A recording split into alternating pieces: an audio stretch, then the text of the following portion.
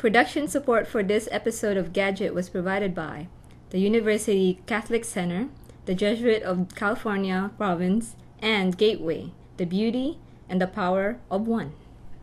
On this episode of Gadget, Matrox Multiple Monitor Madness, Part 2.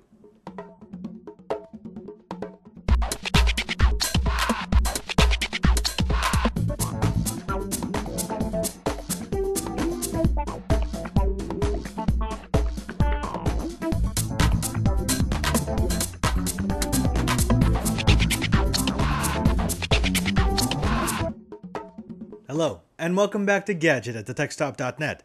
It's the place where it's always time to get your geek on. I'm your host, Father Robert Ballecer of the Society of Jesus. I'm a member of the California Province of the Jesuits. We're the largest religious order in the Catholic Church, and we're here in the Center for Apostolic Technology at the University Catholic Center, located on the campus of the University of Hawaii. It's been a while since our last release. It's actually been pretty busy. We've had a couple of retreats, plenty of confessions, a lot of Lenten obligations, but mostly we've had to take advantage of the strange weather that we've been having in Hawaii. And by strange, I mean that the sun's been out, it's been beautiful, it's been nice, but it hasn't been hot, it hasn't been humid. And when the weather's like that, you just have to get out there and enjoy. But that doesn't mean that we've stopped thinking about technology. In fact, just this morning we received our care package from our friends over at Matrox, who sent us their new Dual and TripleHead2Go digital editions. Now, if you've been a fan of the show for a while, you know that we reviewed the analog versions of these products a while back, probably about 20 episodes ago. And we really liked the boxes. You see, the idea behind the Dual and the TripleHead2Go was that it gave you the ability to add multiple monitors to your computer with a minimal amount of reconfiguration. You see, even with a USB adapter like the display link that we took a look at a few episodes ago, you still have to set which ones you're monitoring or where it's going to be. You're going to have to make sure that the resolutions are the ones that you want and they're placed properly. Not so with the Dual and TripleHead2Go. Because with these boxes, all of the monitors look like a single monitor to your computer. It would allow you to use, say, your notebook or your desktop computer in the configuration that it currently was, and still get that wide desktop, or it allowed you to use, say, an SLI rig to get the true performance. Anyone who has used an SLI rig, that's a scanline interleave rig, where you have multiple video adapters to add to your frame rate and your quality level while you're gaming, knows that if you try to hook up multiple monitors, say 3 monitors to your desktop, so that you'd actually have to cascade over to the second video card, you can't really use the SLI or the crossfire ability. It will actually mess you up. So you'd have to drop down your frame rate, you'd have to drop down the resolution, and your gaming rig suddenly isn't so uber. Well, with the Dual or TripleHead2Go, you could actually still use it in SLI mode, because to your computer, it looks like there's only one monitor. There's only one cable going out to either the Dual or the TripleHead2Go. So, for what they did, they were awesome. That isn't to say that there weren't drawbacks. The number one comment that we got about that episode was that even though our viewers thought they were cool, they were a little disappointed that they were analog. They figured, I have a digital system. I have digital monitors. I paid to have the quality of digital. Why would I want to go from digital to analog, back into a digital converter, back into analog for the monitors? Well, Matrox has heard your complaint, they've heard your cry, and they've responded with the Dual and TripleHead2Go Digital Edition. Now, of course, these are digital, but that's not the only thing that they've changed. They've actually increased the number of features and the number of options that you get. With the new Dual Head2Go, as you can see, you've got the digital outputs, you've got a single analog input, and the reason why it's analog is because this is the model that they think that people would use if they were, say, using it with just their laptop. They wanted to give them that flexibility, that ability to plug into one of your older laptops or even a newer laptop that doesn't have a DVI connector. When I spoke to one of the Matrox engineers, he said that they didn't really see that much gain from going to a digital input adapter, so they kept it analog. But this thing can be powered entirely off of USB. The only LED it has is the one to indicate power. And it's very simple to use. You simply plug in your computer to the input, and then you plug in your monitors to the output. They've included all the cables you might need to be able to do that. And the old Dual Head2Go could go 2560 by 1024. That means that you could run 1280 by 1024 by 2 monitors. The new version can actually go to 3840 by 1200. That means you can have two 1920 by 1200 monitors. To put that into perspective, a 1280 by 1024 monitor might be your 19-inch LCD. Our 24-inch LCDs, the ones that we use on our production stations, are 1900 by 1200. So I could run two 24-inch LCDs off of this single box. And to my computer, it looks just like it's one massive 3840 by 1200 desktop.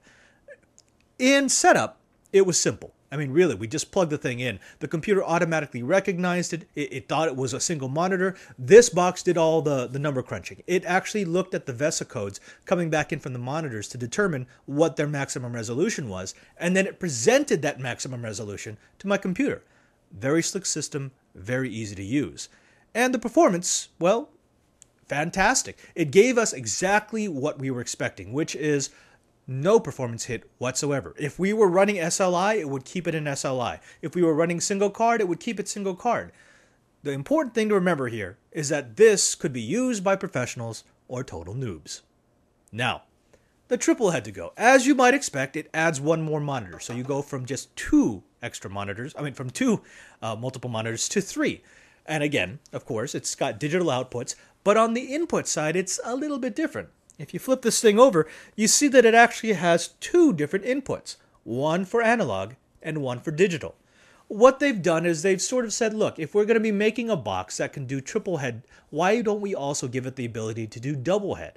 If you give it a lower resolution, it will actually use only the first two outputs, so that you could use this as your dual head or your triple head to go. You could use it with your laptop or with your desktop or with your professional desktop or with your gaming desktop. No matter what you might want to do, this will let you do it. Now, it's got several different modes. If you run it in TripleHead2Go, it will run at 3840 by 1024. That's 1280 by 1024 times 3. If you run it in dual head, it will run in that 1920 by 1200 resolution times 2. The cool thing about this is if you want to stay digital all the way, this one will actually allow you to do that. So again, that would be another reason to go with the TripleHead2Go rather than the dual head-to-go. In use, this was simple to set up, just as simple as the dual head-to-go. Again, Matrox has included all the cables that you might need to be able to hook this up. You simply go from the client computer into one of the inputs, you hook up power to the USB, make sure that the power light is showing up, and then you hook up your 3 external monitors, no matter what they may be. All of the number crunching is done inside the box. This will determine what kind of monitors it's connected to, and it will report the maximum resolution to your computer. Once that's done, just like with the dual head-to-go, nothing else has to be done. This will automatically do everything you need to be able to split your desktop across multiple monitors. Now, who would want these? Quite simply, anyone who has multiple monitors. If you are a professional on the go, if you want to be able to present multiple screens, if you want to be able to have that ability to spread your desktop, your presentation over multiple monitors, multiple projectors, whatever it might be, then both the dual and the triple head-to-go are excellent options. If you're a gamer, if you want to get the maximum screen size out of your game and yet you don't want to lose your SLI, again, the dual head or triple head-to-go is perfect for you. If you're a professional who's running CAD, CAM, or video or photo editing, and you want that big desktop, these will do it just fine. Now, the cool thing is that Matrox also includes software, which allows you to customize your desktop experience. So if you like having that separation between the screens so that Windows will maximize just to that screen, you can do that. Or if you want to spread it across 2 or 3 or whatever you might want to do, their software is actually quite mature and is really good about giving you the settings that you want. Price. Not too bad, really. With the original dual and triple head-to-go ran for about $160 for the dual head-to-go, about $280 for the triple head-to-go. In the digital edition, the dual head-to-go is $40 more at $200, whereas the triple head-to-go is $20 more than its analog counterpart at $300. So at these price points, there's really no reason to go with anything but the triple head-to-go. It gives you that dual or triple head capability, it gives you that flexibility, and it's actually the same size as a dual head-to-go, and it can be powered via USB. If you're looking for a multiple monitor solution, If you want something simple, if you want something portable, if you want something that's going to give you the performance that you demand out of your workstation, then might I suggest you take a look at the Matrox Dual or TripleHead2Go. Well, that's all the time we have for this episode of Gadget. If you want to find out more about the Matrox Dual and TripleHead2Go products, you can go to our website at www.thetechstop.net. If you click on the Gadget tab, you can also find a list of all of our episodes, and you can download the high-resolution versions. If you'd like to send us an email, you can write us at gadget@thetechstop.net. Well, I've been your host, Father Robert Ballecer. This has been the Center for Apostolic Technology. And remember, there's no ubergeek without you.